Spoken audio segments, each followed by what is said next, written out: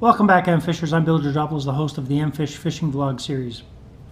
This vlog is something I've had on my list and I've been trying to shoot and thought about how to actually shoot it, so I thought I'd shoot it at home. I can demonstrate it a little bit better. And the topic of this vlog is fishing different colors of water. All depends on where you live. Some people may fish clear water, lightly stained, tea-colored, and then really stained water. And what baits and what colors you should use and what type of water and what color of water. So I've been asked this question numerous times. I've been on clear lakes and people not having luck, and they've asked why my rod in the boat was bending so often, and I've also been in tea-colored water and had people ask the same question. So I thought I'd do a video just helping you all along figuring this out. As you can see, I've got 4 different colors of water here, just a clean glass of water, lightly stained, even more stained, and then as dark as I can get it without going completely black. Again, all depends on where you live and what waters you fish. But the key thing here is, what bait are you supposed to use? What color would you use in this dark color here? What would be more pronounced in clear? There's a regular rule of thumb out there, and then you can get outside of the box a little bit. Mainly in clear colors of water, you'll use bright baits like this one here, which is a pink and a white little jig. I've got a chartreuse and a white with an orange chartreuse head. Again, bright, vibrant color. And I've got a third one rigged up here, which is a dark orange or a bright orange with a chartreuse tail and a white jig head. Those colors are what you're going to want to use more in the clearer colors, which are these two here. It's going to stand out a little bit more. Sun will catch those bright colors, and the fish will be able to narrow in on the bait a lot easier. Doesn't mean you can't use a darker color in here. The rule of thumb typically is you can get away with using those vibrant, different colors, brighter colors in the clearer water. When you get into the stained over here, you're going to want to use darker colors of baits or more natural color. And I'll hold one up here. This is a black and blue little grub with a black jig head. And I've got a couple of natural ones rigged up here. It's just a pumpkin seed little grub. And that there is a crayfish colored little grub. So those, again, are going to outperform brighter colors in these stained waters. I'm just going to try and do this slowly here. So if you're fishing clear water, which would be this one here, you're going to want to use mono or fluorocarbon line. And why I say that is, if you're targeting smallmouth or pickerel that can be very finicky and very investigative when they come up to a bait, using a braid as an example, which I'll demonstrate in a few minutes here, it kind of deters the fish away because something doesn't look right, it doesn't look natural, and they can see the line and all that other stuff. So you will want to use fluorocarbon line or mono in clear water. In stained, you can get away with using a green braid or a yellow braid or a red braid. Fish will not be able to narrow in as much on the line. They'll be more focused at looking at that darker bait and trying to find the darker bait. So just to get this started here, I'm going to use this little chartreuse white grub. I'm going to try and get this, move my camera in a little bit if I have to. But this is just the bait in that clear water. It's not bad. You can barely see the line, but it's going to catch all the light and the reflection, as you can see it very clearly in there. The second I move this over to a more stained one, now it's lost all that flash. You can still make it out, not so bad, but it's not as vibrant as it was in the clear water. I take this one step over to even darker, and now again, you can see somewhat of a contrast of it. You can't really make the bait out. Now picture yourself, seeing a fish down there in a tank somewhere. May not be able to decipher that as easily. I'm going to take it into the way stained water, and then there again it starts to get lost. You're getting contrast of that bait, but it's not as visible as it normally would be. So I'm just going to pull this one out, get some of that stained stuff off there. I'll demonstrate that with another bright bait, but I'm going to use this one here that has braid tied to it. So this is the pink and white. Put this up in the clear, and as you can see, there's that line. You can distinguish that braid right away. The bait is the right color.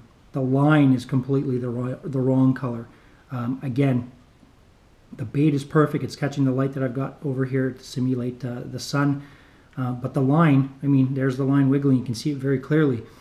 As I take this bait into a darker color, the line's not as visible, and again, the bait starts to slowly get lost. I'm going to go over every level here. So again, the line starts to blend in a little bit. The bait, you can kind of make out. It's not as great as a darker one will be, which I'll show you in a few minutes. And then when I take it over to this one, the line starts to really blend in, and the bait again starts to get lost. That color starts to get lost. So it is critical when you're matching these baits to the actual water that you're fishing to do it correctly and try and master more of what's going to perform. So I'm going to bring now,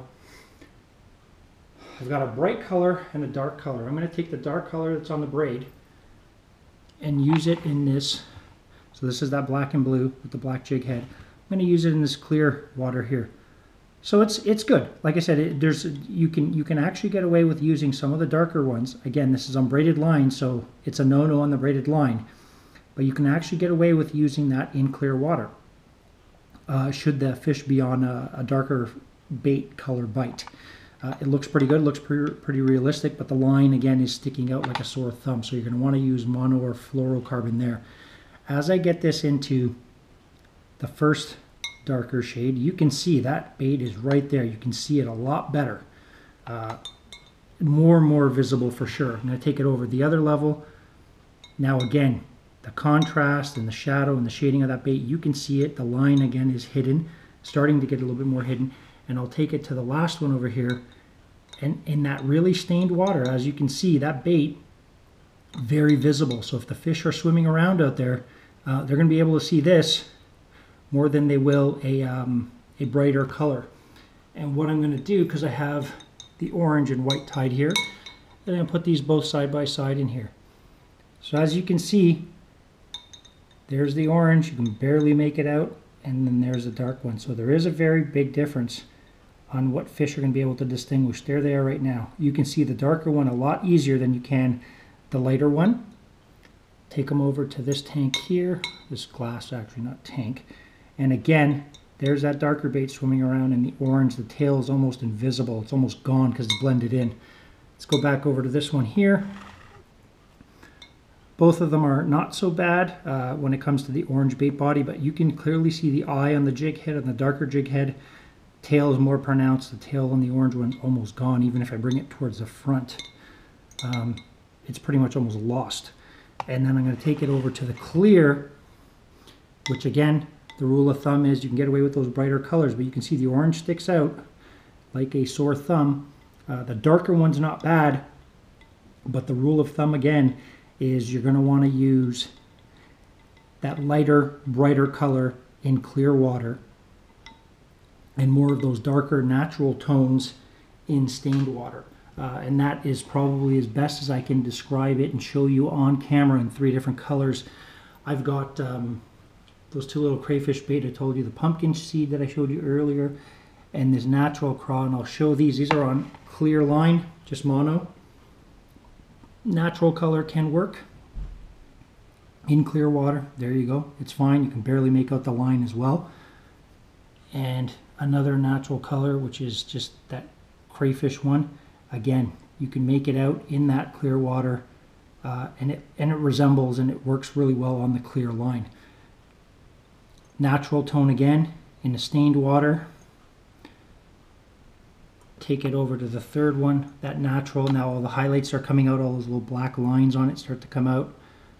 And then in the really stained water, there's my camera there, you can start seeing it again. It just gets very pronounced. I'm going to take the other little natural color I had, which is the pumpkin seed. Again, in natural water color. Looks fine. Somewhat stained, still pronounced. Even more stained you start making out more of the darker tones, so the little black specks in that pepper speck come out. And then in the very stained water, let me move my camera over slightly, you can start making out all those dark pronounced little parts of it.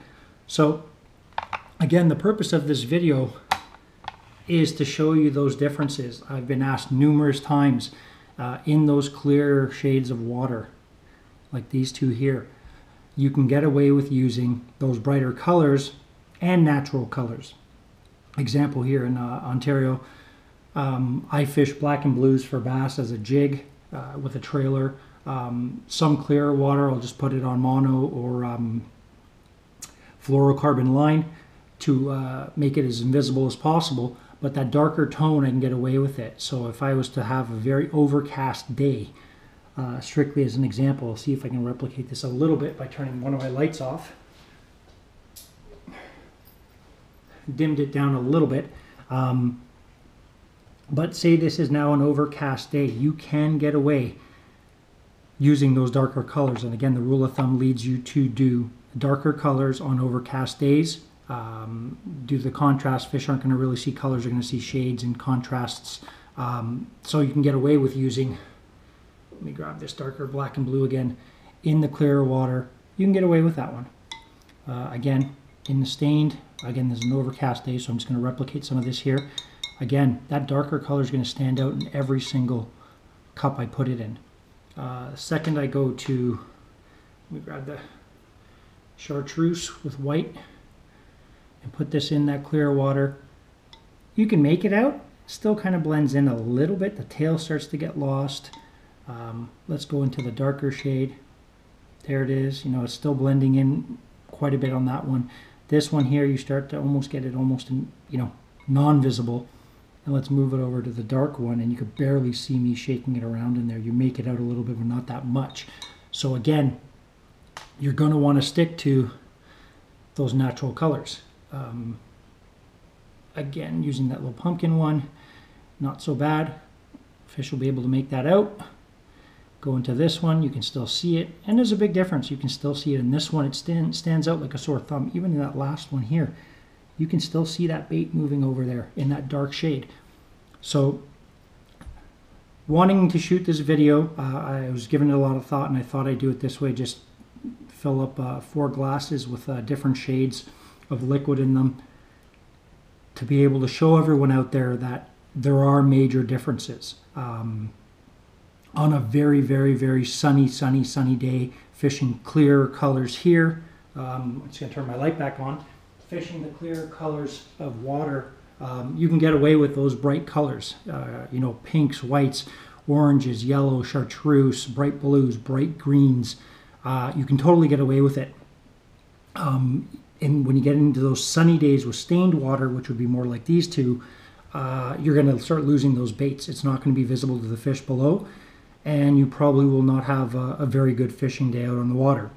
You take an overcast day with more lighter shaded water, and you can use potentially a little bit of those bright colors. I'd still go to more of those naturals in the darker shades like this here, again, a black or a blue or a dark green or something like that, dark brown. Those natural colors, when the sun goes away, stick out like a sore thumb. Even in the darker, pretty much through every shade here of water.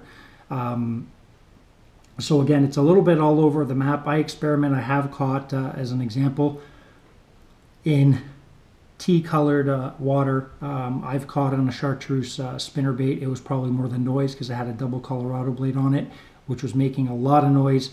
And the fish that day happened to be more onto the sound and not using sense of smell or a visual on it. It was more of reactionary. I was probably pulling the bait right by them. It was making a ton of noise, distracting them, and they would swing out and strike at it. So you can experiment, but again, always follow the rule of thumb. That's what I've grown up doing. I do use a lot of those darker natural colors in the darker water, and I'll use them in light water when the fish are telling me that they are more into that bait instead of a bright bait.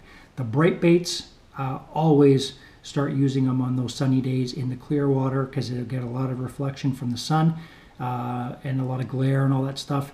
As you get into those sunny days with tea-colored water or darker, any of these shades here, I'd avoid using those brighter colors unless the fish are telling you. Like I said, if you have a chartreuse spinnerbait tied on and it's a very noisy spinnerbait and you're casting it out, even a white as an example, and you're casting it out and the fish start hitting it, but you're in stained water and it's a very bright day and you can't figure it out, they could be getting that flash from the blade. It could just be the noise that's triggering them into striking. So on that note, hopefully you found the video helpful. Like I said, I've tried to demonstrate as best I can here with these shades of water in the glasses. That seemed to be the simplest way to demonstrate this. So again, I hope you found the video helpful. Should you have any questions, feel free to contact me through my website at www.amfish.ca. For more of my videos, I've got a lot of topics that I cover on my videos. You can access my YouTube channel through my website as well. It's AMFisH. And again, I'll see you at my next video blogs.